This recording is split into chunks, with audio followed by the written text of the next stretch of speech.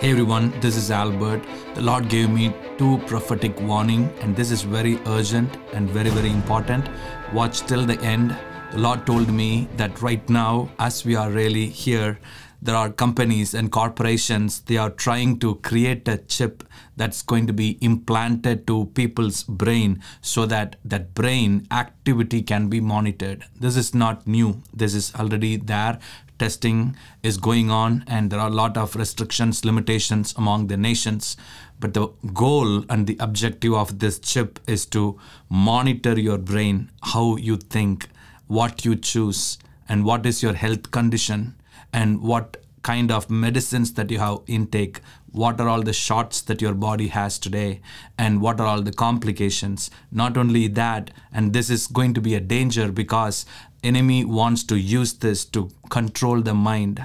When a person is possessed with demon, enemy controls the mind of that person. The body belongs to that person, but obviously the mind was controlled by the enemy, the Satan, and tells what the body should do. And that is exactly implanting a chip in the brain is like a possession. And that's really very true, because a person can send signal to this brain chip so that the brain can able to behave and activate and think in a certain way how they programmed to think. So it's really critical and important to pray and to stand against all the agenda of the enemy, and the spirit of Antichrist is already there and coming against the church. But God says, the gates of hell shall not prevail against the church. It's really a powerful time right now we are living for church to rise above prophetically, to dismantle every schemes and the plans of the enemy, to stand firm and not bow down to any idols that enemy has put forth.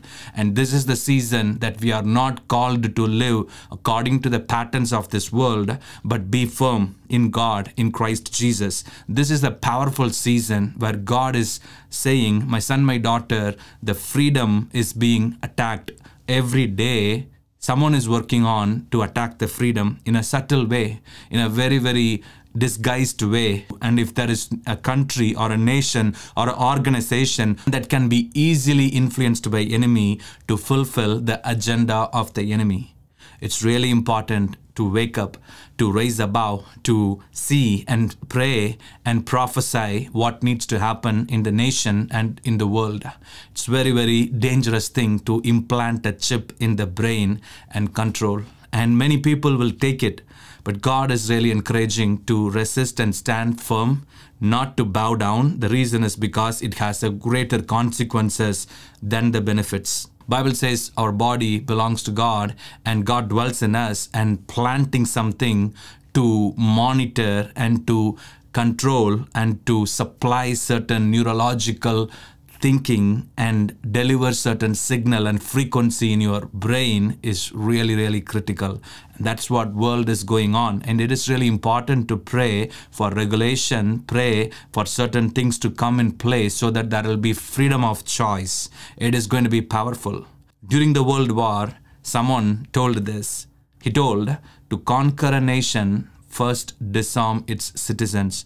And that is the key word. And before conquering a nation, disarm. It is really important that God wants this nation to be protected, defended, and God is the one who is protecting this nation. He is the one defending this nation. He is the one who gave the freedom. He is the one who gave the freedom to stand firm on the Second Amendment. America is an armed nation until today. I'm not talking about the military. I'm talking about the individuals, people, patriots who believe in the freedom. They who believe in self-defense. They all are armed and protected. None of the nation would like to even think about conquering America, because they know that America is armed, and even though if they militarily try to conquer, still they cannot able to sustain or keep that conquering moment. It is going to go away from their hand, and all the nation trying to come against will be pushed back, sent back, and they cannot able to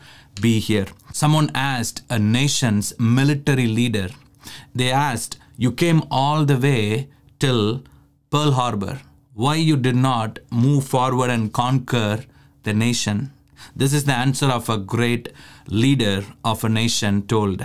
we cannot conquer America because the people are armed and we cannot even think about doing that. So we retreated, and that is the statement, not from within, from outside. But enemy is using the elements to disarm the people inside, and that's happening in the name of regulation and things. Although there are a lot of regulations needed, but disarming completely is really going to be dangerous from external elements, and that is not really thought about. And God wants you to believe in the truth and believe in the word of God, and this is going to be powerful, and this is going to be supernatural. This is going to be amazing. The Lord says that, my son, my daughter, America shall thrive, multiply, prosper, and this is the time and the season. I will come against every plans of the enemy, agenda of the enemy. The Lord says, I will bring breakthrough and I will bring freedom once again in the nation, in the area where this nation is struggling. I'm going to bring forth an amazing deliverance.